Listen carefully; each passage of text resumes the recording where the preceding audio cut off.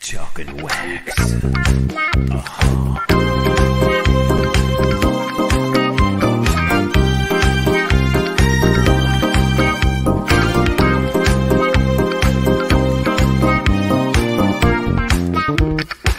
Chalk and wax, alright.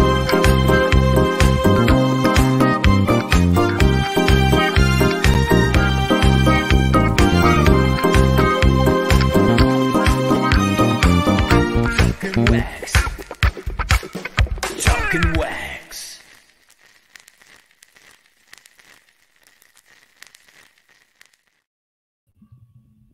Man, that's pretty professional, Olivier. Look how tiny you are, and look how big I am. You know why? Beady. You know why? Big.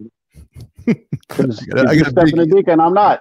I got a big ego. That's why. That's why. Look at this, huh? Welcome to my world. It's a little different tonight, Olivier. A little different. Doing this whole crazy, this schmeckling world, and I'm eating a little more. I'm losing a button on my shirt every day. Like every day. This is my favorite shirt. I won't give it up. It's like every button is like losing, losing it. Except I used to be Abadika. Now I'm like Flabadika. But anyway, everybody, welcome to the show. It's going to be a lot of fun. I see everybody's in the chat. Everybody's getting wild. Everybody's getting crazy. It's Saturday night, November 28th, 2020, 7:32 p.m. Pacific Standard Time. Huh? Have you subscribed? Have you hit that channel yet? Please do. Help me out. I'm helping you out. All right, everybody, welcome to the show. We have a great show here tonight. My production team is not here, which is my Yoko. She's not here tonight. But tonight we have Roth, legendary, the king of Broadway. He's going to tell some stories about his work. But there's a story I want to know about Truman Capote and Andy Warhol. And that's going to be pretty interesting. But Rob has done a lot of stuff. You and him have a connection, Olivier. It's Kiss. You love Kiss, huh? Yeah. You have a lot of stuff there, huh? Show us what you got. Well, what's funny is one day I'm really going to show you guys everything I have. It's going to blow your damn minds. Yeah, I can imagine. I can imagine what you got there. Let me make you a little bigger. I don't want to be my ego. I'm equal. All righty. Like that. Yeah, I like that. You got any new? Yeah, I got some. Yeah. There's a great new record out that I just checked out today. He's going to be our second guest along. Cool. Right here. This record you got to check out. Constantine Maroulis. Did I say right? Cool album cover. Maroulis. It's Maroulis. That's great. The record is great. Actually, it's really cool. My wife was listening to it, and I go, "What are you listening to?" Because I don't like anything. And then I put that on. I'm like, "Is that him?" Because I was worried he's coming on the show. I was worried I was going to tell him. I go, But I'm like, it's really good. Then I got mad at myself. I go, man, it's really good. Because you liked it? Because I liked it. And I'm not supposed to like anything. And I really, truly liked it. No, but it's great. Then I sent it to Roth. I go, you got to hear this. This record's really good. So it's really good. The link's in my description. Everybody out there, check it out because it's really good. If I say it's good, it's good. That's right. Ladies and gentlemen, let me bring him, the producer. Wait, is he here? He's not there yet. He's looking. He's running. He's waving backstage. We'll bring him. So, Olivier, we're going to do a round table. You have a little internet troubles. I'll bring you back. But anything you want to show, any vinyl you have before we bring the guest on here? Oh, my God. I got a ton of crap. You do? Yeah. Because I got something I want to share with you.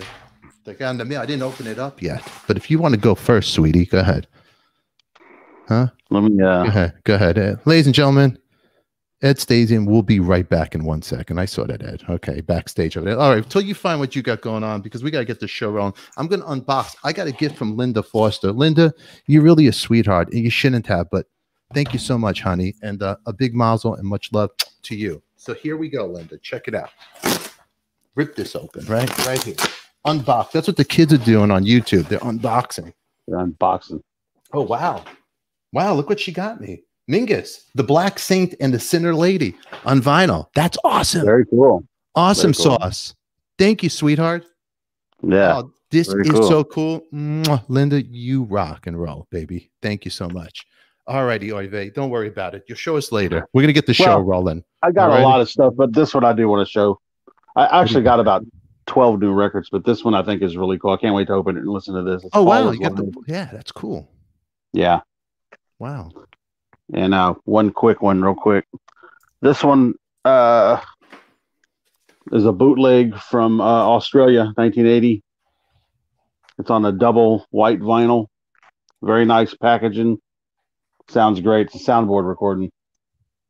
Wow. So that's it. Yeah. You're a happy little boy right before Christmas, huh? Oh yeah.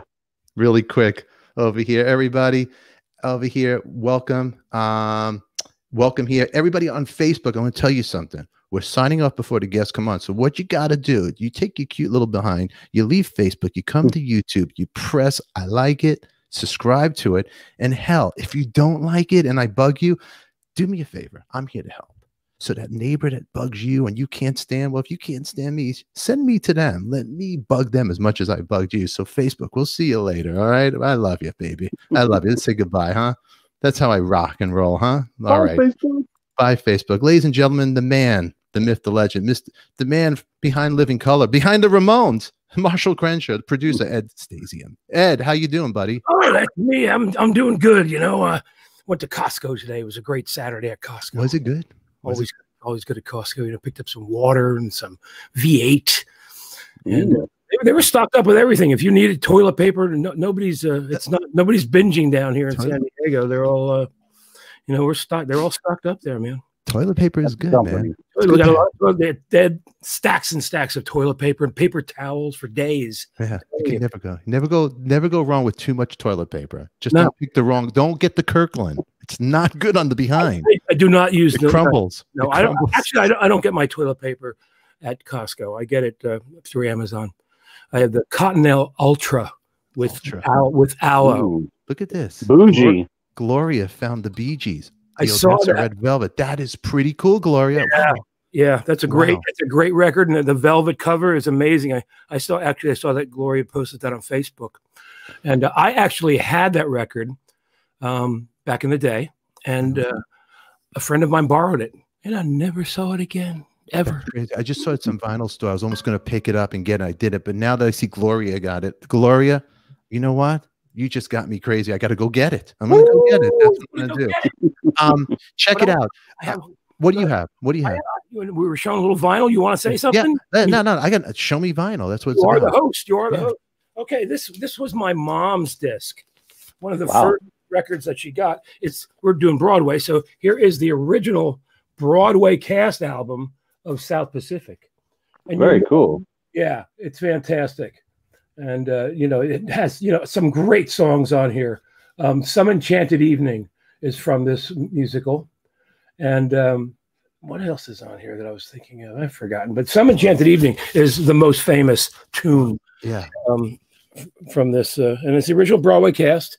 Very early on. Look, it's falling apart. And you got this. I don't even have it stored properly. I'm so embarrassed. Wow, but that was the original one that you got, huh? That you held on all those years. That's fantastic. Yeah. It was my mom's. That's cool. Yeah. That's very cool. I did not know that it was adapted from James A. Michener's Pulitzer Prize winning Tales of the South Pacific. It was a novel. I never knew that until just now. Did you guys know that? No, I didn't know that. And, by Michener, by James Michener. He was that cat. He had that big seller with Hawaii, the novel Hawaii, and this is Tales of the South Pacific. Some Enchanted Evening. That's a beautiful one. That's a beautiful one. Meet a stranger. That's before that was made before you were working, huh? Yeah. I'm always working, huh? All right, it's time to bring the guest on. No, we can't. Let's bring the guest on over here. Everybody, this is going to be a lot of fun. We have it's going to be a round table of good times, everybody. So, Olivier, listen, you're a big Kiss fan. I'm going to bring up, since you got that holding up, we're going to bring the director, Mr. Rob Roth, the collector, the man that knows everything. I want to know about this. This is what I want to know about. This Truman Capote, Andy Warhol. I have a little connection with Andy Warhol. Not really, but Rob has more to say than I do. Rob Roth, welcome to the round table, my friend. Hello, everyone. Rob, I'm going to introduce you. Hi. Yeah. I'm Stefan. Right over here is Olivier, but he's my Ed McMahon. He's going to be sign off. And down below we have right there, that's the producer, legendary Ed Stasium, Ramon. I know a lot of your work, Ed. You do? Thank you, Bob. Of course. Really? You want to know more?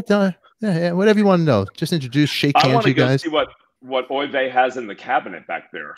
Olivier? Yeah. Yeah. Like there's a jean boot up there. What's that? Let me tell you this, Rob. I have a huge collection that I wish I could fit it all where I'm at right now, but it's a temporary situation. Me too. And all my stuff is in storage. But what I do have here, I have that cabinet right there is full of all the toys from the 70s. It's all the original Aucoin memorabilia. Yeah. And then panning the room, I've got, some cool awards and some other stuff. And there's some more records over there. But I don't get to show this too often. There's Paul Stanley's fire hat from one of the shows when he did Firehouse, and he signed it to me. And later in life when I got it signed, but it's one of my favorite pieces. Yeah. Very But nice. I'm about to be 51, and I've been collecting Kiss since I was 7. I've got over 700 albums on vinyl, various titles, bootlegs, picture discs, whatever.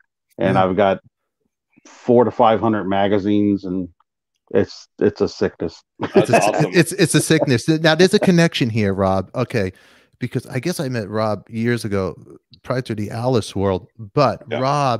Rob, you think it's a sickness? He's just as sick as you, Ivey, because look at Rob right there. He's wow. there he is with the boot, man. You I was know? pretty happy to be holding the boot. Yeah. Love the shirt too, man. The shirt's really good, huh? The shirt's good, yeah. If Eric Singer sees this picture, he's going to want to know what watch is Rob Roth wearing right there. Right. He knows it. It's a Rolex. He knows knows. all the watches. Yeah. He knows That's all of it. funny. Well, Rob, Well, first of all, I want to say go. it's an honor for you to be here. And Oh gosh, I'm just happy to be here. With like-minded people is awesome. it's going to be a lot. It's a lot of fun. Now, Ed Stasium, big producer. We usually do a vinyl game over here, and we have people match their vinyl, and we have the audience vote. But tonight, because my Yoko Ono's not here to work it, I can't count more past 10. I can't pronounce names right and all that stuff. But I figured we have a round table. The director, right? The producer, but then the performer. And at the last second, I spoke to somebody that knew somebody, a friend of mine, Jamie Adler, knew somebody, and I got to thank him out there. Big shout out, because the show Rock of Ages, we're going to bring him to the round table as well. American Idol, Rock of Ages. Jekyll and Hyde. The guy has a new record out right here. You guys really, and I sent it to you, Rob, today. How fantastic is it? Yeah, really, really good. But I mean, I knew he was really good. Yeah, but really, before you sent me the record. So in our vinyl games, we had. And I'm listening to Constantine's voice, and it's really great. I'm a big fan of the Partridge Family too, and he has a David Cassidy tone. You are too. I have all the albums on vinyl. Let me tell you something. Of course. Here's the secret. It's the Partridge Family. Are you kidding me? How could you hate it? I would drive Dee Dee Ramone. I would go on the tour with him in the little van, and I play Partridge Family, and he yell at me. David Cassidy had the best tone. Well, anyway, the Partridge Family. Rachel Bowen from Skid Row was playing Ed Stasium. Ed has all these great records, but he got his ass kicked from the Partridge Family, right, Ed? The audience voted. They voted, but I did demand a recount, but that just wasn't going to happen, man. But they wanted millions of dollars to do a recount. Now I don't want to mess his name up, but the guy is such a great singer, a great performer, and you know what? The first time today I spoke to him on the phone. He's a lovely guy. I want to present. Coming to Talking Wax right now, we got Constantine Maroulis right here in the audience. That's his new record. I want you guys to check it out. It is fantastic. It has a slight David. I was going to say David Soul, which another one of my favorite singers are. It has the David Cassidy. Hey, Constantine, welcome to the show, my friend. I want to thank you so much, buddy. Thank you for being here. Thank you, guys. Whoa, so many cool cats in one shot here. This is sort of like more like the Brady Bunch right now. Instead of we're bordering on Brady Bunch now. Yeah, well, it's very Constantine. We talked a little bit. I didn't want to talk too much with everybody because I want it to be like a date. It's almost like it's going to be our time that we hang out. It's almost like this. It's going to be a casual fun. We're going to hang out like this, okay? And we get to know each other. But Constantine, I'm going to introduce you to everybody here. Of course, Rob Roth. You know Rob from Beauty and the Beast. He's a legendary collector right over here. You got a lot of good stuff. Ed Stasium. I don't know if you know Ed, but Ed, big producer, Ramones, Living Color. Yeah, there's Ed Stasium. Well, yeah, I mean, Living. Some of the earlier stuff. Of course, I know. I got into later in my life, but Living Color was, that was a big deal for me when I was a kid. And Living Color, the band, not the show, right? Yes. Okay, so I saw, I saw them open for the Rolling Stones. Believe it or Me not. too. I saw Wheels. Where did you see him? Where did you see him? Shea Stadium, 1989. Yeah. Wow. And I was at Dodger Stadium where Axl jumped off the stage. Yeah, it was a crazy night.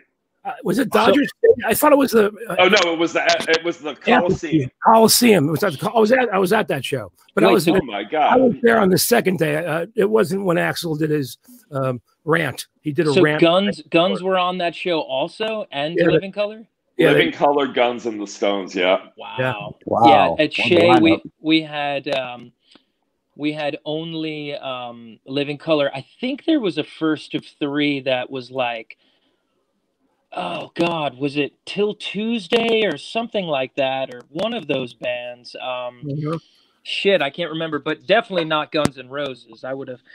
They were the West Coast openers, I think. I would have definitely known that, but that was incredible. But nice to meet you. And, you as well. Yeah, and you have our Kiss buddy there. I have some fun. You're just not much older than me, but Kiss was something I also discovered later in life. But I've gotten to know Paul a little bit. He loves Broadway, and he did the Phantom of the Opera in Toronto, and I know his son Evan. Oh. And I know Pam pretty well, and so we honored Kiss, Gene and Paul at the ASCAP Music Awards a few years ago, and I was honored with the task of heading this like all-star band, and we did this whole tribute to them, so it was pretty cool. Very cool. Yeah, man. So I'm not at my normal house right now where I have all my stuff, a lot of my memorabilia and a lot of my toys. I like toys too, and even some vinyl pieces. So I can't show any of my cool shit off right now, but I'm happy to see all your cool stuff in the background there. That's pretty cool. No, my right. Robot. Yeah, he got the robot. Look, Constantine already got a question right there, and I asked the same question before. He like right there, Constantine. Is that a fugly hat right there? I don't even have my cool Kardashian light or anything right now. It is a fugly hat. It's fugly. Right. I dig it. I didn't cut my hair. It's just man bunning in the back there. Today was. Just like I wanted to get a lot of things done. I didn't get a lot of things. You didn't get it done, huh? When I spoke to you earlier. I was just eating like leftovers with my kid. We were watching. She's 9 years old, and now she's discovering Twilight like 10, 12 years later. Wow. So I had to sit through like 2 of those films with her today, which was brutal. Brutal. Not great. And I love Pattinson. I'm excited for the Batman, but those movies are just tough to watch when you're not 9 years old. So it's one of those days. So yeah, the fugly hat came out when we were out with Steven Adler. I met that cat. So he sent me like 14 hats. So I love them. Yeah, they're cool hats. Yeah, I got I have a quiet moment right now, and I was telling Rob, because it's actually pretty nice. My wife took my daughter. They went to look at some Christmas lights, and I'm well, she's not here. I'm kind of like enjoying the moment. Yeah, it's really nice. It's nice. I don't have a screaming 5-year-old right now. What's that? You don't have to whisper. I know, but I'm Jewish. I'm Jewish and paranoid. Come on, I got this on my desk to never forget. Left over here. But man, you know what? This is a lot of fun. There's a lot of stuff to talk about. I don't know where to begin. But Rob, there's a connection here. Okay, first of all, there's a connection with all of us over here. Constantine, Bay Ridge, Canarsie. I was telling him originally from Canarsie. Big L'Amour's. Like that was my thing. L'Amour's in Brooklyn. Do you ever went there, Rob? The L'Amour's in Brooklyn. No. Never checked it out, huh? I think I've only been to Brooklyn twice. Really? It's like going to Europe. Really? Well, I got to see that the Metal Massacre weekend. It was Metallica, Wasp, Armored Saint. And wow. That was at L'Amour's in Brooklyn. Then I was working at Circus Magazine. And then I got a job, the Village Voice. I had the long hair, I had the look, but I didn't have the talent. So I was a messenger boy. So at the time, Jerry Rothberg, the owner of Circus, I was the errand boy, but he started to do a men's fashion magazine about 1986, 87. And with Corey Leviton. So he did a magazine called Men's Guide to Fashion, MGF. So I'd answer the phone, Circus, MGF. Anyway, the errand boy for Circus magazine was Ken Leyland, and he was Andy Warhol's assistant. Was with Andy when he passed. Was his errand boy was when he passed. And now you have something over here that I want to talk about really quick. Okay. I wrote a play, my first play. It's called WarholCapote. And this is a true story. In 1978, Andy and Truman got together in New York City and decided to write a Broadway play for real. And Andy said, Truman, can't I just tape you? And can't the tapes edited be the play? And I found the tapes. Wow. No one's ever heard them before. I'm, as a matter of fact, I'm the only person in the world that's ever heard them. Wow. And on the tapes, Wow. they talk about writing a play and what they're going to do. And they talk about their plan. And so I just executed the piece of art that they started working on. So I found 59 90-minute cassettes. It's not just them. Sometimes it's them at a party or them at dinner with a lot of people. But so I created this play that's from my imagination, except every single word of it they said. And it opened at American Repertory Theater in Cambridge about 18 months ago. And we were just casting it for Broadway or the West End when COVID hit. And now we have a different idea. The producers, one of the producers is Craig Kalman, who's the CEO of Atlantic Records and a collector buddy of mine too. And we're gonna shoot it as a play on a soundstage for, I hope, for the movies or streaming. So we're starting to cast that right now. But it's a cool thing. I've been working on it for about 10 years. It took a long time to actually find out if there were tapes and then to access the tapes and then to get the rights from the two estates to write a play. But I did, and I'm really proud of it. And I'm excited for the world to hear their genius, because they were two geniuses of the 20th century. And in private conversation, they talk about everything from, doing cocaine to what it feels like to be a genius. Wow. And they were also pretty sad, actually. They weren't the happiest two guys ever. I think that they thought that fame was going to fix it. And it just made it worse. They just were more and more isolated by it. But they're also hilarious. Really, really funny. What was the year around this was? 1978, the summer of 78. Wow. Amazing. The tapes, that's when Andy's diaries say they start. This is how this all started. I was forced onto a gay cruise by my boyfriend. Now he's my husband.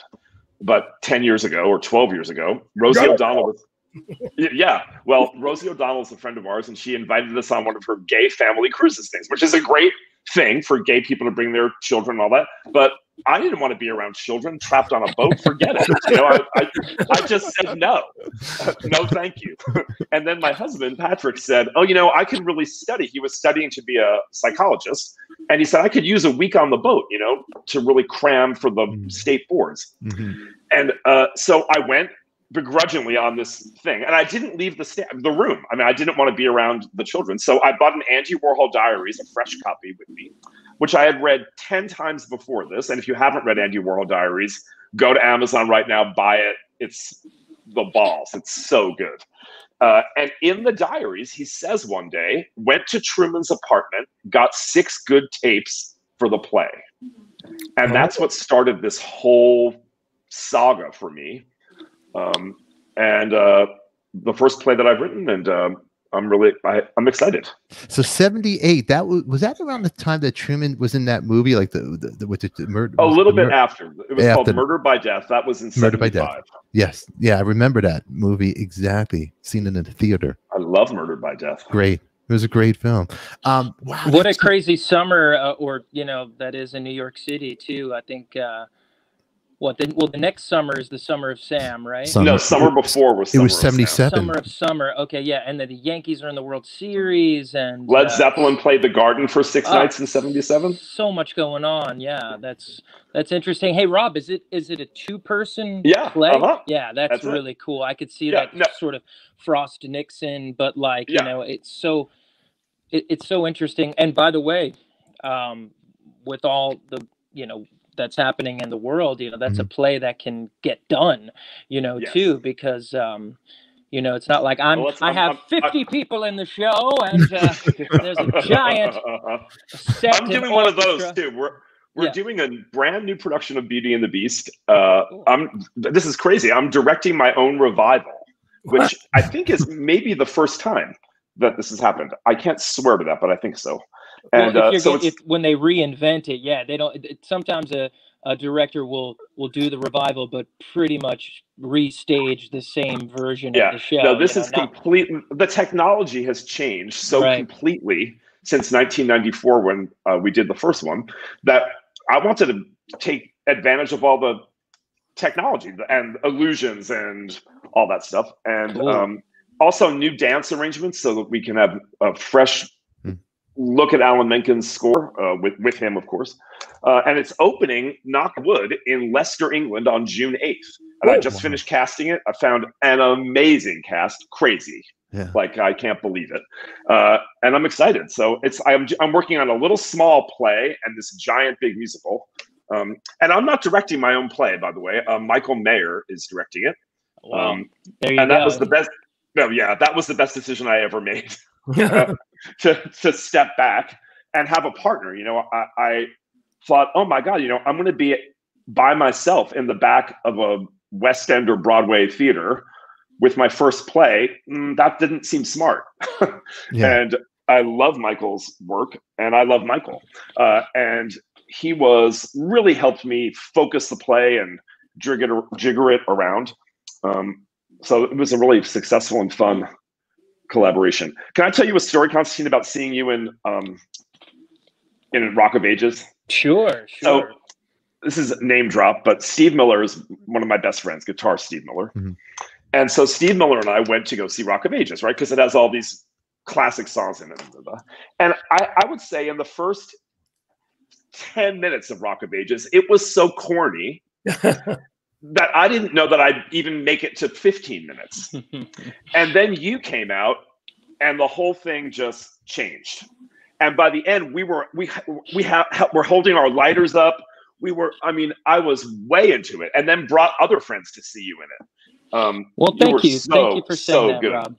Rob. So good. I grew up as an actor. I graduated a prestigious conservatory all long before Idol. I was, I was in Rent and all that, even before Idol and all that. So, acting and the theater were always such a passion of mine, obviously rock and roll. So when that opportunity came along to be able to create a show like that and originate a role, I think it probably, their first instinct was for me to play that sort of cartoon rock star character, but it was actually Kristen, who was also Tony nominated for Best Director, who said, "No, you're my Drew, and it's going to be grounded. It's going to be real. You have to be at the heart of this show. Otherwise, we can't have everything else exist. If we don't have something grounded underneath all of this sort of caricature and sort of,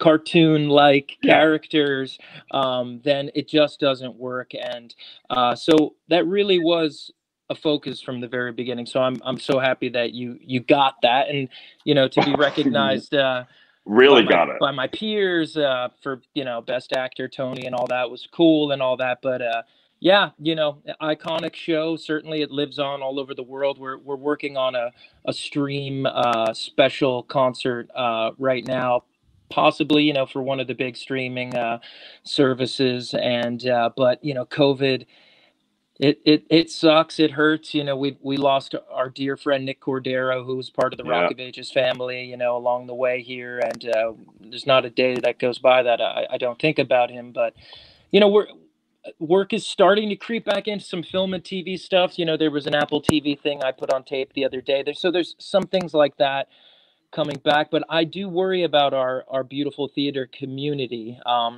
I guess, they're saying summer, but, I really think, and even live, concerts and stuff, I think it's it's going to be more like a year away, you know, but we'll see, you know, we'll hope for the best, and maybe this vaccine is the real deal. And honestly, sign me the fuck up. Give me the shot. Give me the shot. Me too, man. Give me the shot right now. Right in the Jekyll and Hyde, like in the jugular. The Jekyll. It's funny you mentioned the Jekyll and Hyde, because over here, you know what? I didn't know that you did Broadway before. You know, I thought you were first a rock singer, then later, you know. I think that's sort of, you know, people's instinct, you know. And remember, when I was on Idol, like the entire world was watching it then. It was 25 million people a night. It was, you know, it was crazy. It was still like when we look forward to, and people are gonna be like, I didn't watch that shit, but it's like, you watched. I know you did. And I watched it. And I watched it. You know, it was like my parents watched it. My parents were way that was the thing. you. It was like for the whole they family. were way into you. Yeah, I'm big. I'm big with the seniors. So I seriously, you were. And you know, it was just like it's such a great time still where the whole family could watch a show and still circle around the TV and talk about it around the water cooler the next day and stuff like that. So you mentioned Partridge Family. You know, I was the first sort of man like on the show. I was 28, 29 years old. They had upped the age limit. So all of a sudden I realized I had this like big adult female audience. They had never had that before. It was season 4 and whatnot. So we tried to play into it a bit. And remember, you couldn't clear a lot of songs back then. I wanted to do big rock stuff like every week, and they're like, yeah, that we can't clear that. Wow. And even Aerosmith. I'm sorry, could you just be clear for me what that means? They couldn't pay for the rights, or the bands wouldn't say yes? Both. Yeah. Okay. Even though they were printing zillions of dollars. Yeah. It was still early on, even season 1, 2, 3, it was predominantly Sugar Pie, Honey Bunch and stuff like that, right? And then, you know, you had me and Carrie Underwood and some rockers and things happening in season 3, and really the whole world kind of watching. And you started to see as the season went on, they were shooting down songs left and right, because you know, someone like Bon Jovi's like, I don't want them doing my song. And then one week I did Bohemian Rhapsody on the show, and everyone thought I was crazy. And then it was the first time you really saw like a song have a digital impact and spike. The original record, it was all over the place, you know. And I ended up doing a Queen record with all these great people for Hollywood Records. Me, Gavin DeGraw, Los Lobos, Joss Stone. We did this Killer Queen tribute, and I got to meet Brian and all of them. But then artists started to be like, so even if they suck, it's good because my song gets, you know, all this traction again. Remember, it's like the beginning of the digital iTunes thing is like people were trying to figure it out like daily, like what you could and couldn't do. So no, that you couldn't clear everything. And but I picked a Partridge Family song out of nowhere. Which song? Well, I did. I Think I Love You. Yes, great. And it was. That's a great tune.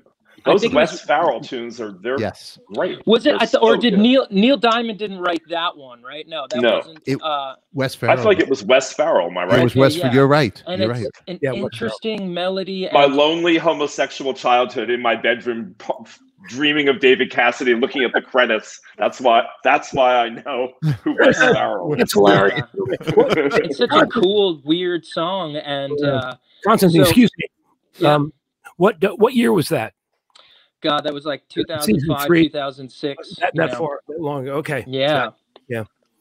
Okay. Very long time. So then, you know, Rock of Ages opens 2009 on Broadway. You know, and it was. Did it come from somewhere, Constantine? Yeah, Rock of Ages started originally in LA, sort of as like a nightclub act, essentially. Sort of improv 80s kind of winking kind of musical event, and they were doing it at this like Russian nightclub where they had to like be out of there by 10 o'clock because it turned into like like a, you know, and with like, you know, the whole shebang. So, and then it really just grew. It came to New York. I remember they approached me shortly after my time on American Idol. I met them up at CAA, you know, it was a crazy time in my life. And I was like, call me when you get to New York, you know. I was developing a TV show, and all of this stuff was going on, touring and stuff. And so I saw a reading of it in New York. I wasn't in it. The cast was all wrong. And, you know, I met them, and they put the right cast together in the right room with the young creatives. And we really built the thing together in a matter of a few weeks. We opened off Broadway. No one knew what the hell it was. And the word of mouth just built. And, and yeah, you know, we opened on Broadway to 5 Tony nominations, and, you know, huge reviews, and sort of, you know, changed really the face of what Broadway can be, and bringing in an audience that's not your traditional theater audience. Guys like maybe our Kiss fan friend there, who probably has never seen a Broadway show, all of a sudden may be interested in coming to see what Broadway can be, obviously with the songs, but, you know, seeing the relationships, seeing the spectacle, seeing the beautiful community that it can be. And then maybe he goes and sees another show. But I don't think you have, you know, Book of Mormon that breaks the mold, or even Hamilton, without a Rock of Ages. So pretty proud moment in my life. Yeah, a great moment of your life. You know, it's funny you mentioned that, because growing up, now, you know, I'm doing, you know, 5-year-old, here I am 53, and this whole thing is all crazy. The world right now is shut down. As a kid, I grew up in Canarsie, Brooklyn. I remember taking the bus in Manhattan. First Broadway show I saw around 78, 79, Beatlemania, with Mitch Weissman in it, who's a friend of the show.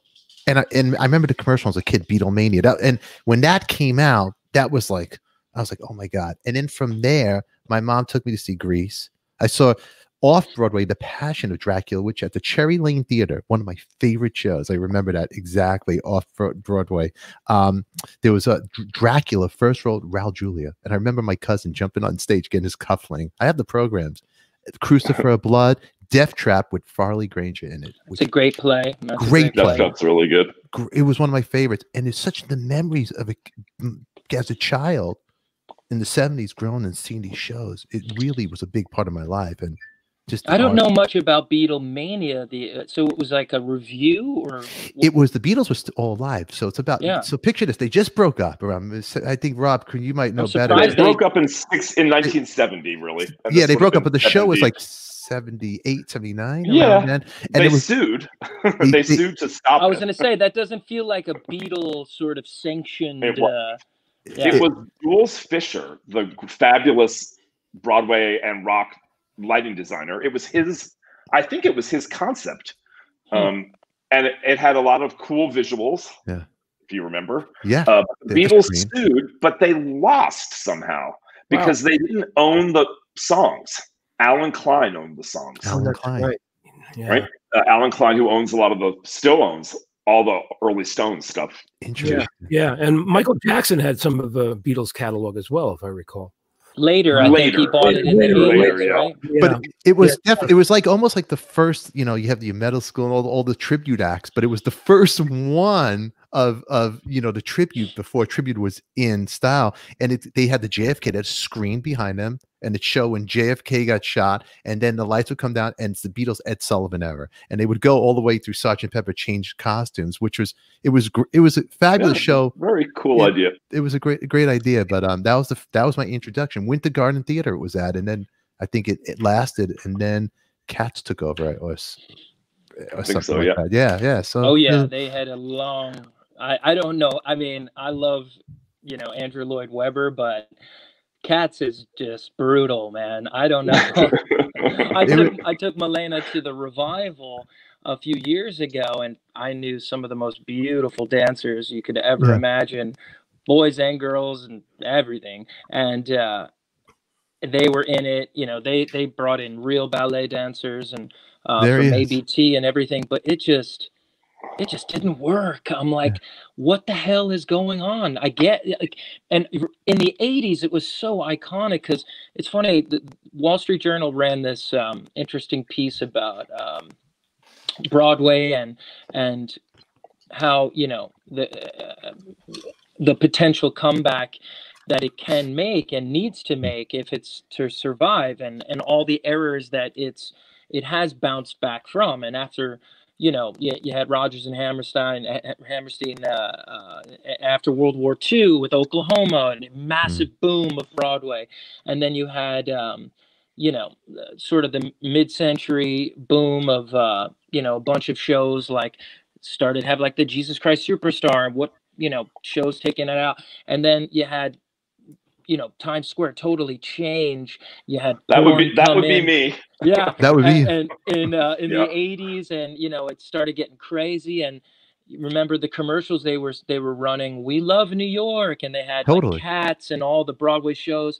And then there was that next boom, and then you had Phantom and Les Mis, and you know, so it'll be interesting to see where it goes. But Cats was so iconic to me as a kid, just from the commercials. The commercials, like huge alone, you know. Huge. When you were a kid, Constantine, what did you go see as a kid? Your family take you to the shows and all that as a child growing up? Yeah, we left the city. I was about 5 years old. We moved to North Jersey to, you know, it's a beautiful area. Frankly, Brooklyn, you know, was tough. You know, it was a tough time in the late 70s, early 80s there. And it's certainly not the Brooklyn that it is now. And they wanted a better life for us, better school system and whatnot. So they moved us to this very affluent town in New Jersey in Bergen County.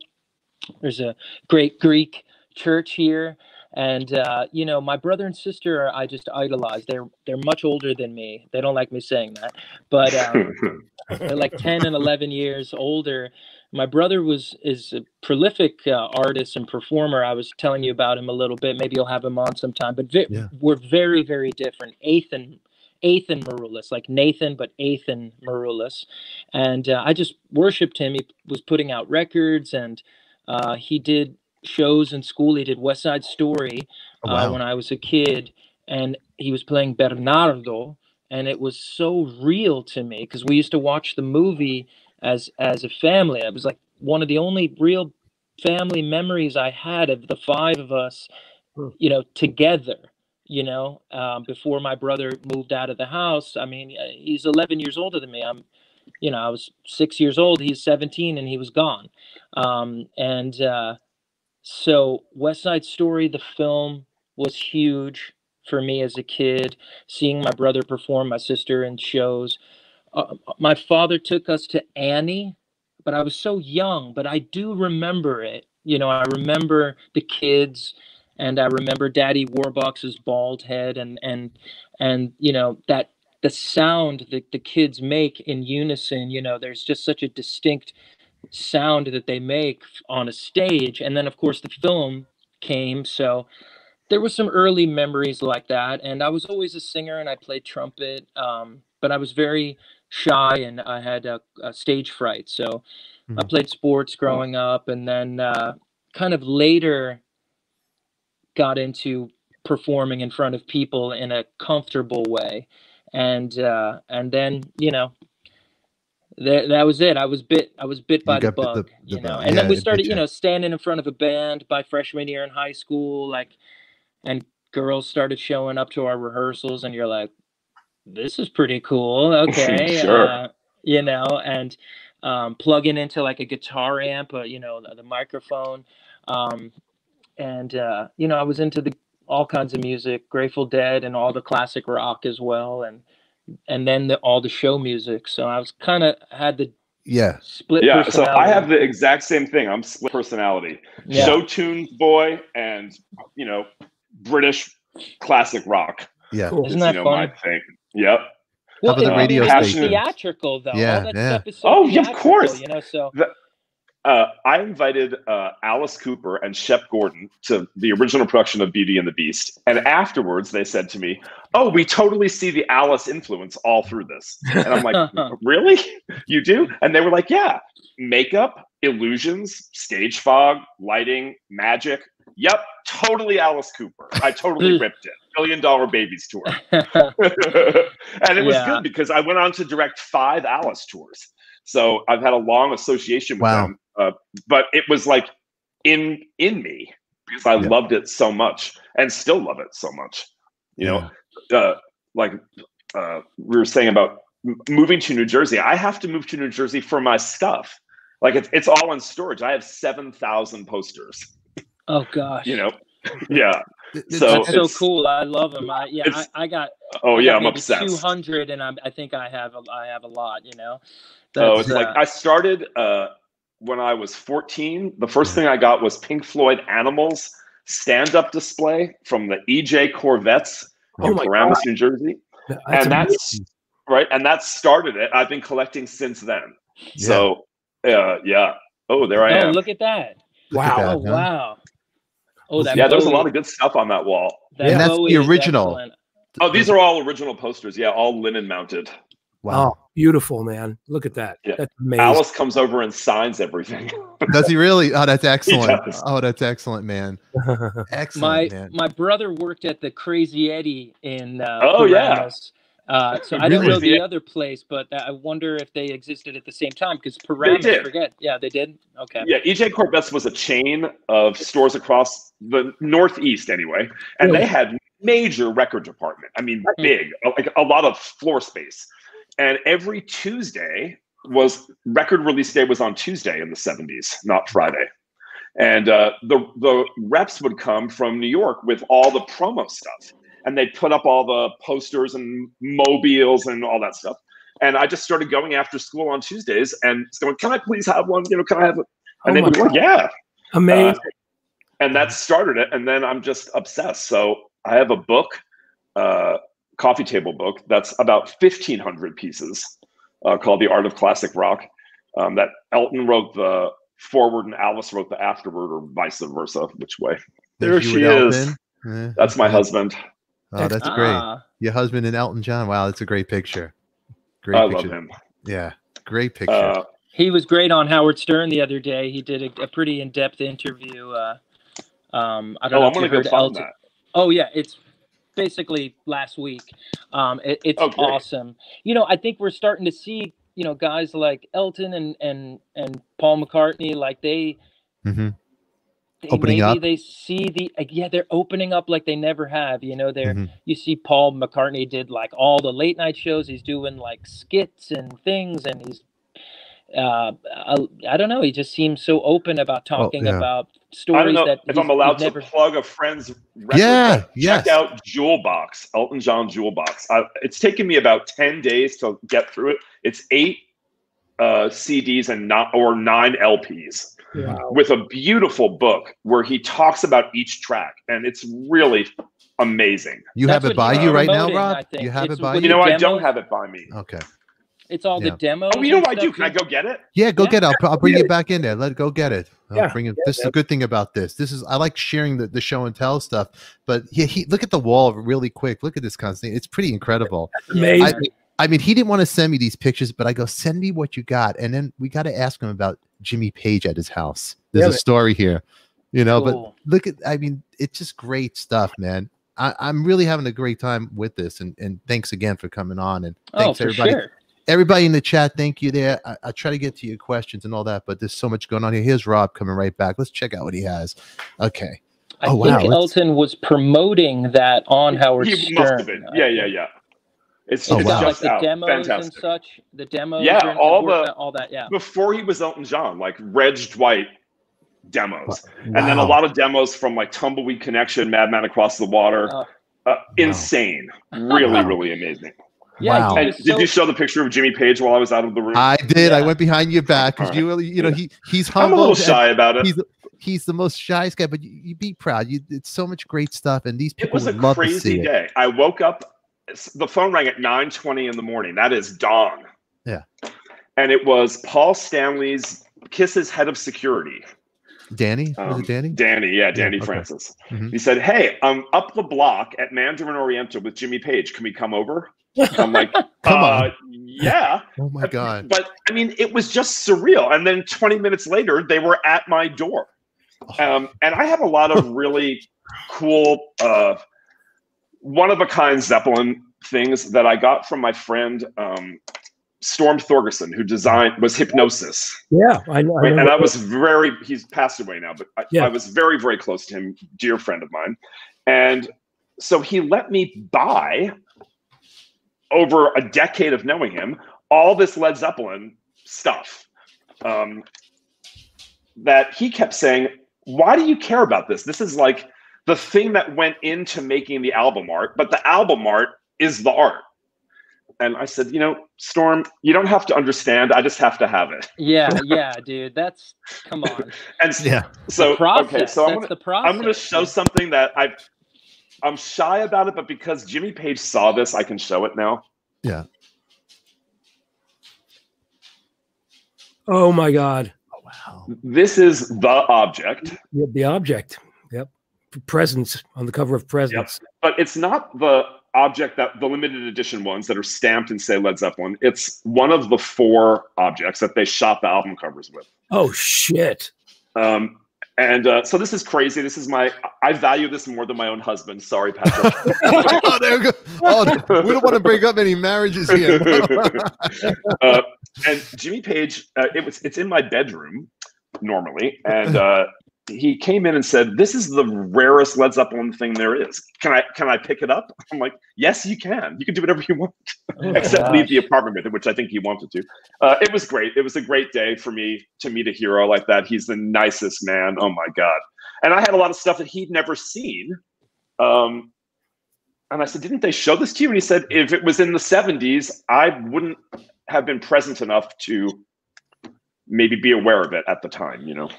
Wow. Was that when you met him? Was that based on the way he has his hair back? It looks like, was that when he was playing with the Black Crowes a bit and all of that? No, a little bit after that. A little after that, yeah. That was pretty cool. Yeah, it would have been like yes, it was cool. 2010, maybe 2000. It's been 10 years that I've known him. But yeah, it was a really pretty weird and fantastic day, and it was fun to show him Led Zeppelin stuff that he hadn't seen. He was like, "Wait a minute, what is this? Where is this from?" Which was really kind of cool. Wow, that's pretty cool. It was like geek dream. Did he come to the Kiss show too? Did Jimmy go to the Kiss? I don't think he came to he didn't come to the Kiss show that I directed, or that I was the creative. I'm going to take that back. I did not direct it. It's directed by Robert Long, but I'm the creative consultant for Kiss on this farewell tour. He didn't come in London, but he's been to see Kiss more than once, and it's very close with Paul. Yeah, there's you and Paul right there. I want to ask you a personal question, and let's be honest. Sure. He's probably watching. Eric Singer, what do you really, truly think about that guy? Dick. He is a dick, right? There he is. There he is. Eric Singer. Hey, Eric. What's up, Rob? I want Constantine. This is that Eric your house? Singer. Are you in your new secret location? What up, buddy? Are you in your secret location? No, I'm not. Your new house? Yes. Awesome. Yep. The secret location. So good evening, Eric. Big. Hi, Ed. How are you? Good. Real good, man. Yeah. Now, Rob, to clarify, Jimmy Page only came to one Kiss show. Okay. I've just seen 100 pictures of it. In London. Yeah. And I gave him a pair of Eric, I just saw you. I have a picture of me standing there where I gave him some drumsticks. I think he's pointing them at me or something like that. But Rob, it was in fact the same night. What's his name came to the show, and I got to meet him, Dave Clark from the Dave Clark 5. The drummer. Cool. Wow. He was doing some kind of documentary. He owns all the rights to like the Great Whistle Test and all that. He owns all those masters. Wow. So, yeah, man. I don't know how he got them, but he's got them. So he's like I want to go see that stuff. I don't know if he's. Hey, Eric, I'm going to plug something that you just did. I just heard. I think I'm allowed to say this. The Paul Stanley Soul Station stuff. It's fucking. Can I say that? Yeah, it's fantastic, Eric. It's so good. Oh, you heard it all? Yeah, I've heard it all, and I've even seen an edit of a video that you all look killer in. But the music is really so shockingly good. I think the originals are surprising good, is what I'm surprised about. The original songs? Yeah, his originals, they're really good. Yeah, I think I'm excited for that. Thank you, but you should thank Paul. I just played drums, so I didn't really do anything. Yeah, you play drums like you do. Great though. but no. I mean, I just came in and did whatever I was supposed to do. But one thing I was surprised about as we went along, Paul wrote one song, and then it's like, oh, that's pretty good. I'm surprised that he, because usually if you're a good songwriter, you can kind of figure your way to write kind of in a style of a lot of different genres, if you will. Right. But every time he wrote an original song and brought another one in, it was better. And then I said, I said, and I kept kind of encouraging him. I'm not taking credit. I'm just saying I was kind of nudging him. I said, Paul, I think you should write more songs because they keep getting better. They really did. So I really agree with you. Absolutely, they did. He ended up doing 5 original songs and 9 covers. I don't know what's going to end up on the final thing. I have no idea. I do, but I'm not telling you. Oh, so you know more than Eric knows. Everybody knows more than me in a KISS camp, right, Rob? Always. That's funny. Constantine, who wrote on your new record, which Eric, it is great. I actually sent it to Rob earlier. Who did you do the writing on this? I didn't read the credits. I was just listening to it today. Yeah, I wrote all the songs or co-wrote the songs. Wow, fantastic. Thanks. Yeah, I actually the single All About You has been getting it's full airplay right now at Sirius.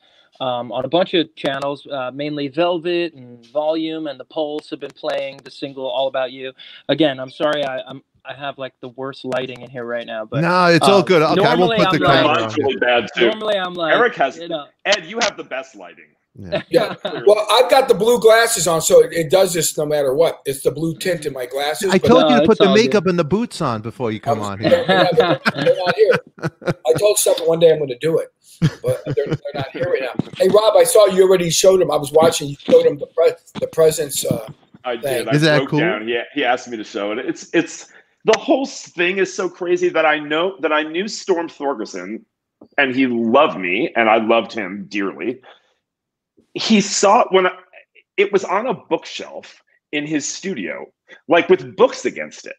And I thought it was one of the 1,000 numbered objects that they made for promotion, which they never used.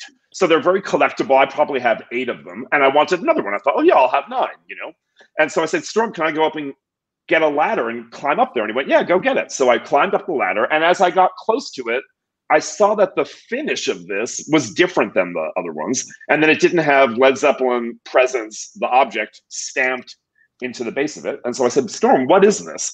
Kind of hoping against hope he was going to tell me it was the object. And he went, oh, yeah, that's the object, I guess. Why do you care about that? Wow. Like, Storm. Wow. Rob, you have to do, I'm sure you've thought of it. I mean, you got to do like an exhibition or something at an exhibit at some point. My God. I've just went for the past 10 years. All the John Varvatos stores, or almost all of them, have had my posters up in them, and so I've just taken them back.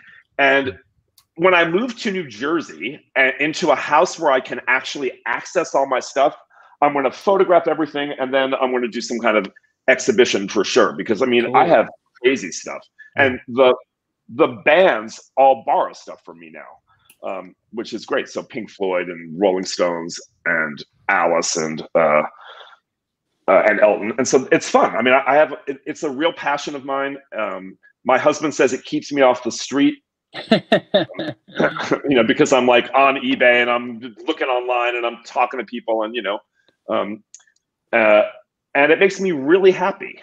And it's a connection to music, and it's a connection to my childhood.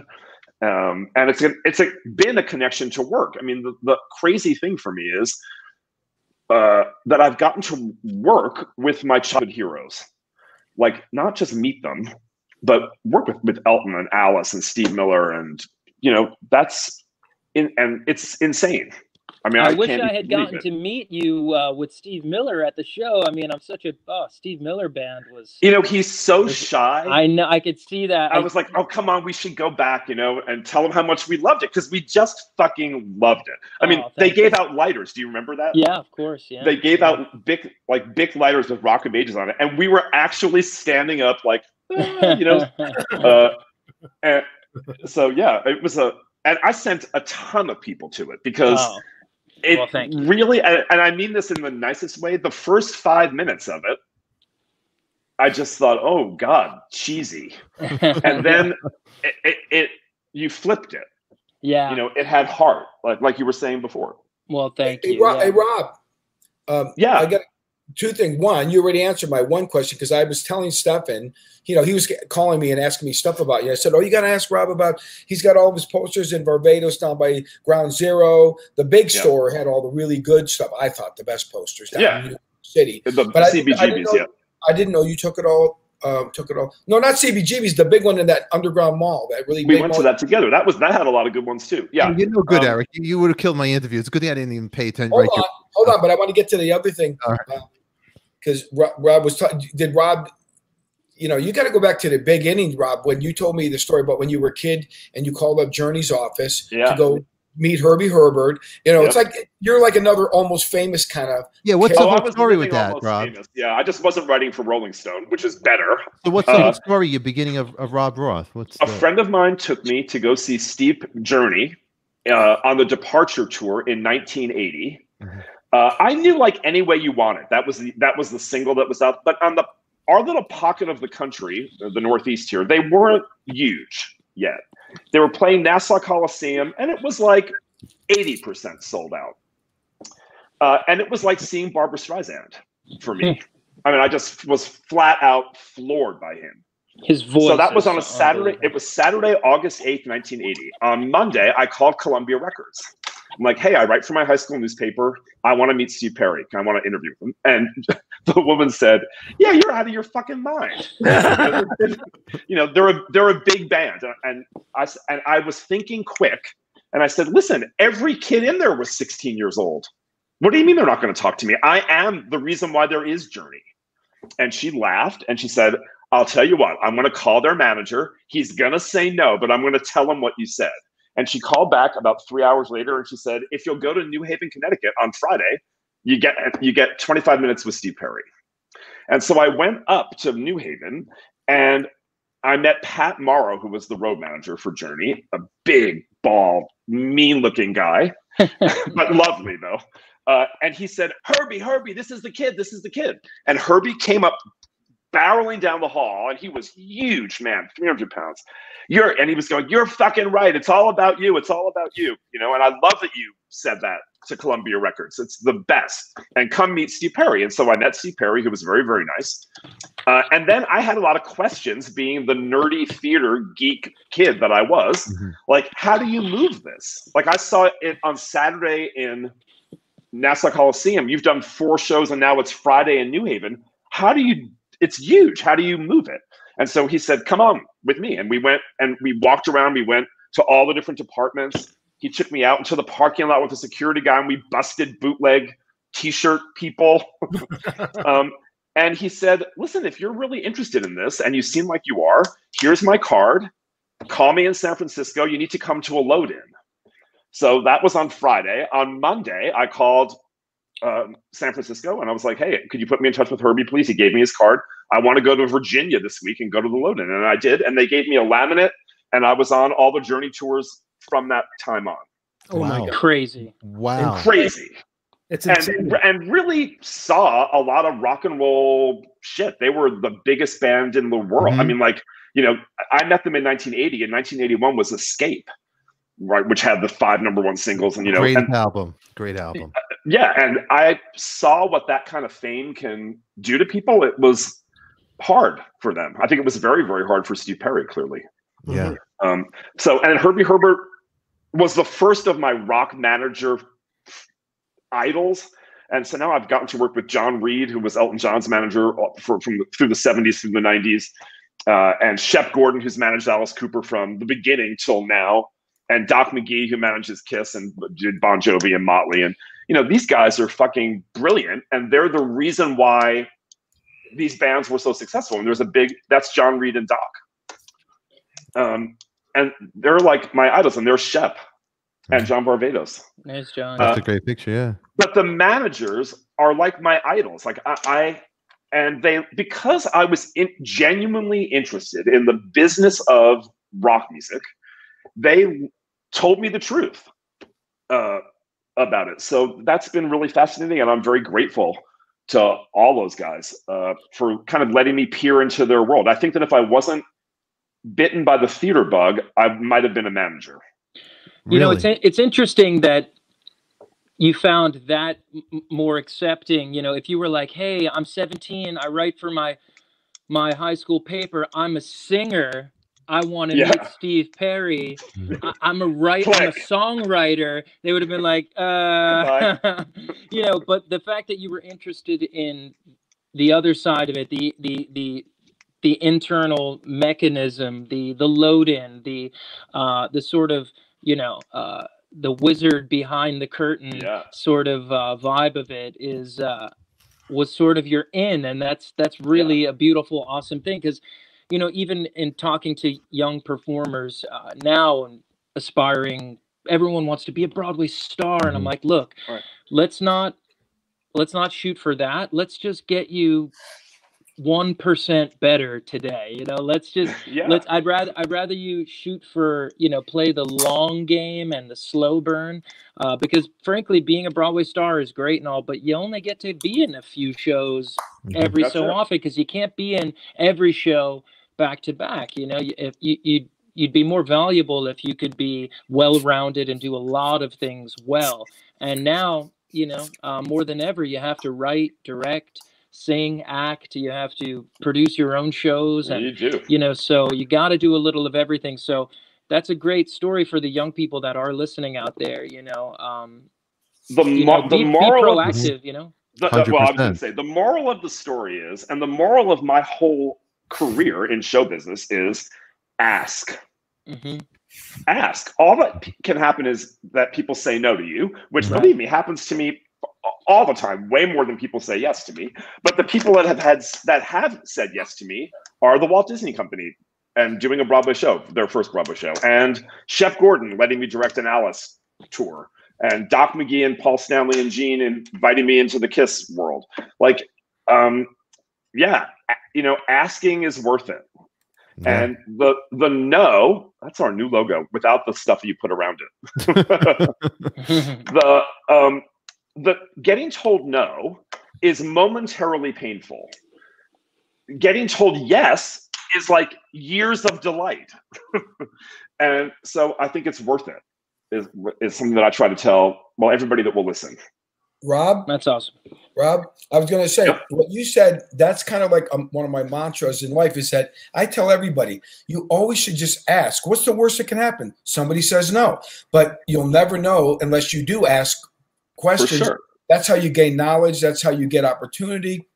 I think everybody's so worried, like you said, the rejection can be so painful for people that they become gun shy, as opposed to saying, just keep going. Just keep going. Also, Constantine will know this too from being an actor, I'm sure. Getting told no gets less painful the more you get told no. Yeah, right? For sure. You know, it's like, okay, you're just next. Yeah, next. You just, and you have to feel that way. You have to shake it off.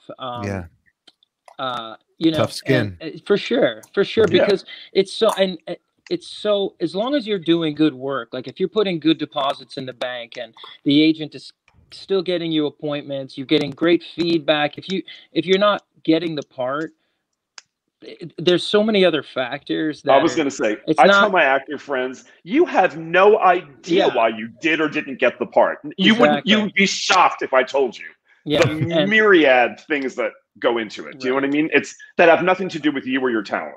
And as long as you're not hearing, God, he was terrible, he wasn't prepared, and I just can't work with someone like that, and I wouldn't recommend my friends working with someone like that. Unless you're hearing that kind of shit, just keep pushing and keep plowing ahead. You know, because to even have people that believe in you is 90% of the battle, you know, that get you in front of people that can, you know, put you in a position to succeed and to be successful. You said something that I think is important, though. I bet you've never not been prepared. I can tell from seeing you and stuff. You've never not been prepared. And I think there was one time, Bud, and I think about it every day. Do you really? I think about it And every it was worth day. it. No, well, so it was worth it. You feel like to fail to remind me to keep Maybe. Yeah, I know, but it did affect me very much. And I'll be honest, it was for a huge show. It was, and it was one of those moments where I don't know what happened. I felt like I was going in and we were going to have a work session, and we were going to work on the material together, but it was like, no, you stand over there and do it all for us. And I don't know what it was. Well, that's not really fair. They didn't set you up properly. That's not really fair. Well, sure, but I should have been prepared. I knew better, and I think about it every day, and that will never happen again. I'm sure. Never happen again. And it had never happened before that, but it was just one of those lapses. And for Diane Paulus, the director, big director, and I know her husband really well. I know her really well. And every time I see her, I'm like, and she's like, stop it. I love you. You should stop it now. I know. But you know what? Randy is one of the producers of WarholCapote. And Diane produced it at, there's our logo. Oh, cool. That's really cool. And Randy's the best. He's like the king of immersive He's theater. so great. I just love him too. Yeah. Rob, what's going on? Wait, you know who else is really prepared? Wait, you know who else is really, really prepared? Eric Singer. All right. Oh, no. Oh, he's the heartbeat of every show that I've directed. So I know we did 2 or 3 Alice shows, and I didn't direct, but I consulted or whatever they call me on 2 Kiss tours. Eric's the man with the plan. Yeah. The drummer has to be. Everybody turns to Eric. What's going on now, Eric? And Eric knows every time. Every time. Especially those. Now, Eric, do you trigger, not to reveal too much of the behind the curtain, do you often trigger like the track and such? There is no track. Well, okay. I'll give you an example. Alice, aren't you guys on a click? Aren't you guys on a click grid? for all Yeah, the because cues, of the lights and pyro. For pyro, yeah. Yeah, it's called the grid. It's called the grid. Yeah. With Alice, we didn't do that, but we, as Rob will tell you, Alice has the thing. Like once the show starts, it's off and running. There's no break, and the drummer kind of has to control the pacing for the show. So you have to really know not only everything what everyone's doing, but you got to know what Alice is doing, where he's at all times. Because Alice, I was brought up playing in my father's band, so I was used to playing where you back up a singer, you back up a soloist, and all that. So I looked at Alice. I get what Alice does. He's taken like Broadway and incorporated it with hard rock, and I played Broadway show tunes growing up all the time, so I understood like that whole mentality. What Alice is doing is a show, and I figured you got to be a show drummer, if that makes sense for those that don't know what that is. But you got to be able to still play the songs, but catch everything as it's happening and be in control. Like you're kind of the captain of the ship back there. Yeah, no, for sure. I just assumed nowadays with technology being what it is and the shows being as big as they are and the lights being so queued up like that, I assumed, because I know a lot of big acts that do play over a track, not me too. I mean, some of the biggest acts in the world, and they're playing live over the track, but there is still a track underneath it, so it's essentially the same show every night, obviously with different levels of energy and enthusiasm, but every cue is triggered by the click and what's on the I'll just say this: the wall, when they hit the button to begin the show. That show, if it's an hour and 20 minutes and 32 seconds, it's that exact amount every single night, because exactly like you said, they have all these sound effects and lighting things going on that are completely coordinated to that are part of the show, and it has to be on a grid. It's safety. Yeah, we call it the grid. Yeah, the grid. I got you. The grid. I like that. And frankly, it's just efficient, and when you're dealing with pyro and everything, it's just safer, I imagine, too, for everybody. We're not like that where we go like start the show and then everyone. It's just it's not like that. Not at all. I mean, there has to be a looseness about it because it's a rock show. Where the Wall with Roger Waters, that's a production show, if you will. It's really about that. Yeah. Yeah. Yeah. I did learn a lot on this last Kiss farewell tour from Robert Long and his team about how the lighting and pyro, wow, when it's on the grid, because on Broadway, like on Beauty and the Beast and Aida and Lestat, we didn't use that. It was stage manager called the whole thing, and you can't. Yeah, they call like it on Kiss, you can't call it. It's there's too many cues for one person to go. So the grid is a tool that you can really use in a way that I've not done before, and I'm definitely also going to do it on Beauty and the Beast now in places. I think something that you have to consider is that all these other guys are not musicians. They're not, and not a lot of times they're not even musical, which means they don't have good, necessarily the best timing, or don't have an understanding of dynamics. So if you have guys calling cues for pyro stuff, I mean, these guys, you'll be like, go, and Gene will be like, you know, if you notice, you see Gene always lift his leg up with the bass. That came about from him giving pyro cues in the 70s. So Absolutely. Like every move was like, boom, and every move is big. You have to be very exaggerated. And Gene, Paul told me a story that they had a guy, an older guy that was running pyro, and the guy kept missing the cues. And Gene went and started choking the guy out. Oh, God. After the show. And I'm sorry, during the show, because, you know, Gene is like a performance artist. He gets in character. He's choked the guy out.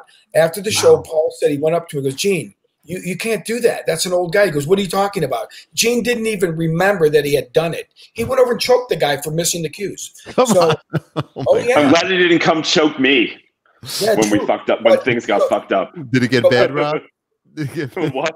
Did it get bad? No, it got great. Collaborating with Paul Stanley and Gene Simmons and Robert and Doc on Kiss was absolutely fantastic. And we changed a lot from what the plan was. Rob, you changed everything. You came in. We came in on day one up in, was it Vancouver or where were we? It was Vancouver, yeah. And we came in day one, and Rob goes, okay, here's the show. He sets up the thing, and he had a great idea, but it was very theatrical, but was probably more intimate type of approach. And everyone's like this. No. So Bob, basically, these guys would go and huddle, and you guys literally on the fly, which was cool about it. You guys just kind of like called an audible. Okay, let's do this. And they kept, can we do this? Can we get this? Can we go stand on these pods? Okay, let's secure them. Can we come down? I mean, you guys literally on the fly completely changed the whole intro of the show. We did. We changed the set list. We changed a whole lot of stuff. But, you know, I guess I'm used to doing that because, you know, musicals change. I mean, that's how they get made, as Constantine was talking about earlier, and how they put together Rock of Ages. So it was really fun. And Gene and Paul and Doc McGee too, they're super smart and passionate and care about it. Like, they want it to be great, not just good. They want it to be great, and they want to be great. And all the artists that I've had the thrill of working with, like Elton or Alice or Eric, it's the level of commitment to excellence is high, and it's inspiring, and you get great things from it, you know.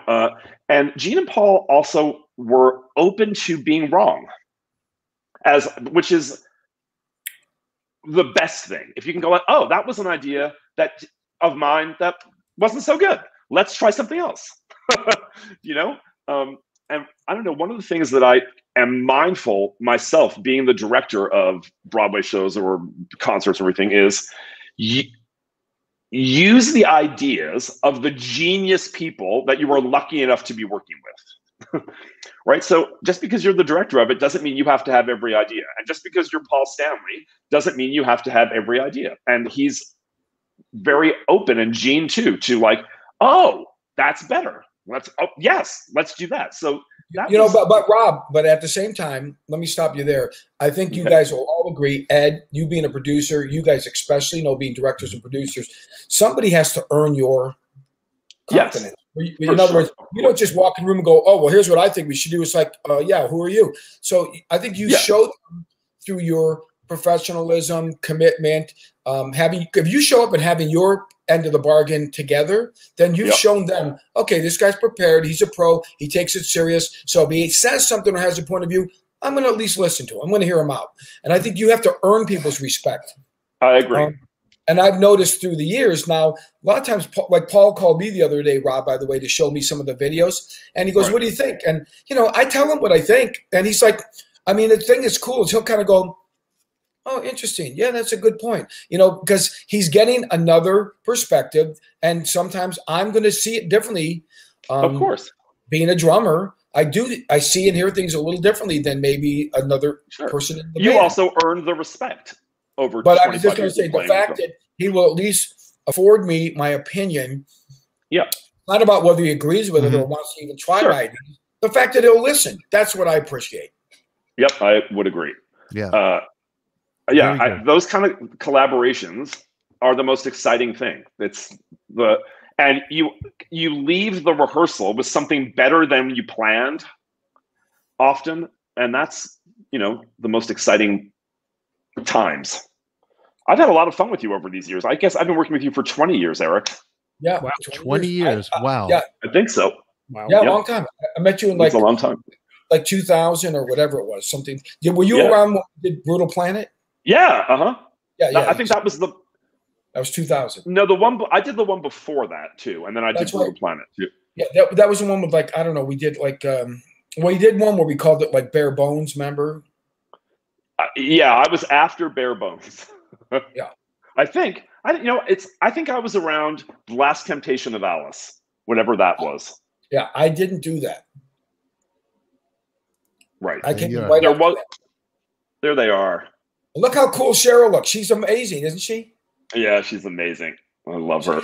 I know, she's so cool, and she looks amazing, and she's such a nice person. really, really tired in that picture. That's a horrible picture. I should never have said that. We weren't looking at you. We were looking at Cheryl. You were looking at Cheryl, but this is a great picture right here. Yeah, so this is where my worlds collide, right? Alice and Andy. Yeah. Awesome. Okay, we're letting Constantine. He's juicing up his phone because it sounds crappy. Stefan, you need those glasses. I need those glasses. Okay. Thank you. Rob, you know what kind of glasses? Okay, hold on. I do. They're anti-Warhol brand glasses. They make them. I can get them. There you go, Stefan. Okay, really quick. I forget the name of the company now, but we used them for the play. Really? Those exact glasses, yeah. I like those. They're like the Lennon glasses almost. Yeah, that's why I like them. Stefan, tell Rob the Lennon glasses story about that I found you. That he found me. Yeah. Constantine, he's juicing up his phone. So everybody don't get alarmed, don't get scared. Eric Singer did not scare him off. So Eric found me these great glasses. Tell him how the story started. You were trying to find the John Lennon. Tell him you'd like to. Okay. Go ahead. You're in kids. Stefan loves John Lennon because he thinks he looks like him. But that's another story. So anyways, he was looking for the glasses. So I said, let me call some friends in Japan. I knew they were made by a Japanese company. So my friend literally went to the store in Tokyo, Harajuku area, and he said, they will not sell the exact model that John Lennon wears. But there's other models that were around the same era that look almost the same. They're very close. So one day I'm in a store on Ventura Boulevard in Studio City, and I see these glasses. I'm like, oh my God, these look like the ones that Stefan wants. I go, hey, let me see those. I look at the brand. They're the original old vintage glasses with the case. Almost identical. Yeah. So I bought them. I think they were like $300. I go, Stefan, I think I FaceTimed you, and I go, Stefan, are these them? You're like, yeah, oh my God. So I bought them. Stefan took them and got them prescription lenses installed, and the rest is history. That's it. The rest is history. Cool. Now, Rob, I want to ask you. Well, Constantine is charging up his phone behind you. I want to know about the Queen, the guy right behind you, right there. So let me get out of the way. This is one of 10 Tower Records London 1977 three-dimensional robots. He's made out of plastic. It would hold albums, but I have all sorts of other Queen memorabilia in there. This one came from Mary Austin.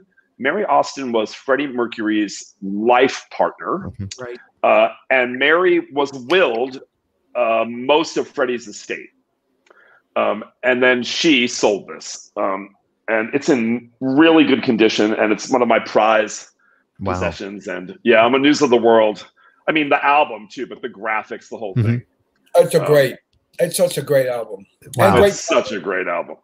And did you like when the what's his name Adam Lambert came out riding on the robot's head? Or yeah, I did. I think But Adam Lambert is ballsy as hell to do that. You know what's crazy? When I saw the show the first time of that tour, when they had the robot, yeah, I saw them on Hollywood Bowl, and they couldn't, as you know, because of production and the hanging points for rigging, they couldn't bring the robot in, and we didn't get to see the big guitar stage. We didn't see that in LA. Wow. Nobody knew it until you went and saw them at the Forum. Right. Yeah, really good. Good design. Yeah, really good. Okay, let's see if Constantine, if he could make it and without any tech, because here's a guy who did a Queen song on American Idol too. He did a great job. Here he is. All right, we're here. Hopefully, he's here with us. You always have at least one guest with bad internet. It's okay. You have a lava lamp, Eric. Yeah, he's Eric, show me your lamp over there. In the meantime, Ed Stasium. Hello, darlings. We're gonna get. Hi, Ed. We've just talked right over Ed. We just. Okay. I've been listening. You guys have been great. Oh, very nice. Robert, it's a yellow. It's a Beatles yellow submarine lava lamp. See, there's the top. Oh, that's awesome. Cool. I've never seen one of those. Now, Rob, I have a question for you. Yes. I've been thoroughly enjoying all of your stories, and I had no idea that you're this incredible collector and what amazing stuff you have. But how did you track down those Warhol tapes? Yes, let's get into that story right here. How did you hear about them? You must have done detective work. Yeah. I was on this Rosie O'Donnell cruise in my room reading the Andy Warhol diaries. There was the one line in the diaries that says, I went to his apartment. I got off the cruise. Hold on, Jimmy Fallon just came on the show. There he is. I had been buying Andy Warhol penis art. Okay. What does that mean? He drew a lot of cocks. And so I have 20 of them. Oh my God. And I was having them authenticated by the Warhol Foundation when they were authenticating. And I met this guy named Vincent Fremont. Vincent Fremont was Andy's right-hand man for 25 years. The right-hand man. Okay. Yep, right-hand man. And so when I got off the cruise, I called Vincent and I said, hey, in the diaries, he says he was making tapes for a play, Vincent. What was that? And he said, oh, yeah, they were talking about doing a Broadway play. I mean, who knows? He recorded everything, his entire life, for 10 years. Oh, my God. With a Sony Walkman in his jacket. Oh, my God. And when he died, they found 4,000 cassettes. It's amazing. So he hoarded cassettes in his. He hoarded it, yeah. And then the lawyers, when he died, just decided, you know what? This is so risky because it's illegal in New York State. It was in the 70s and 80s to record surreptitiously. Okay. There's all these famous people that he was hanging around with. They were doing God knows what at Studio 54 Rob, and elsewhere. Rob, it's not illegal anymore in New York, but it is. So wait a second. Hold on, Eric. Hold on. All right. So they told me that the tapes were at the Andy Warhol Museum, but they were under embargo until 50 years after his death, which is 2037. Wow. So they just rejected my request. And then I went home. I got told no, right? I was dejected. Yeah. And then I thought, oh, wait a minute. Truman knew he was being recorded because they were making tapes for a play. That should change it, right? That these particular tapes, they both knew they were being recorded. So I went back to the Joel Walks, who was the president of the foundation, the Andy Warhol Foundation for the Arts. And I said, Joel, I hate to bug you, but Truman knew he was being recorded. And so he went back to the board, and John Waters, the filmmaker, and Cindy Sherman, the photographer, were on the Warhol board, and they felt very strongly that I should be granted access, and they spoke up. And so the lawyers came back with this crazy list of demands. The number one being that would be that I would indemnify the Warhol Foundation from any lawsuits arising from these tapes. So I just thought, well, my lawyer's never going to let me do that, right? And when I called my lawyer and he thought about it, he came back and he said, nope, we should sign it because you don't know if you're going to find the tapes. You don't know what's on the tapes. You don't know if you can make the tapes a play. And you don't know that what you're going to put in the play is libelous. So there's all these hoops to jump through before you're going to get sued. Do it. So I did. Excellent. Wow. And they let me look at 4,000 tapes. Wow. Could not play them. I could hire someone to look at them. They were labeled. They were, well, haphazardly, no dates. Really? But 59 of them said Truman in Andy's handwriting. And so they let me have those 59 tapes to digitize and then have bonded court reporter transcriptions, which means that the transcription company legally stands behind the transcription, like they're liable if it's not exactly what's on the tape. Gotcha. And so I got 8,000 pages of transcripts and 59 90-minute cassettes, and I put on headphones and I listened. The tapes were not in any order, so it was just haphazard. That took about a year, a little bit more than a year. Mm-hmm. And slowly in my mind, I started linking pieces together. Like, oh, wait, they talk about Marilyn Monroe over here. And then later they talk about her again. I'm going to combine that into one conversation. I'm going to, I pulled stuff from across the tapes. Brilliant. To make it be a conversation, which with the help of Michael Mayer and two really brilliant actors, I massaged into what is WarholCapote now. And it's going to be published in hardcover from Simon & Schuster. So it's fantastic. Yeah, it's just been a long road, but it came from asking. Yes. It came from asking. Wow. I know I'm repeating myself, but it's true. No, that's very good advice because I never ask. And I should have asked many times. And, in retrospect and what I've done, if I'd asked in certain ways, inquired about projects, I probably would have gotten a little somewhere on those particular projects. And I can put that into effect right now. Right. I think I over ask now.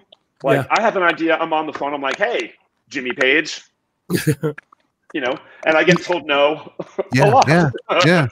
So I'll ask right now. Hey, Paul Stanley, I want you on the show. So do the right thing, okay? I'll ask right now.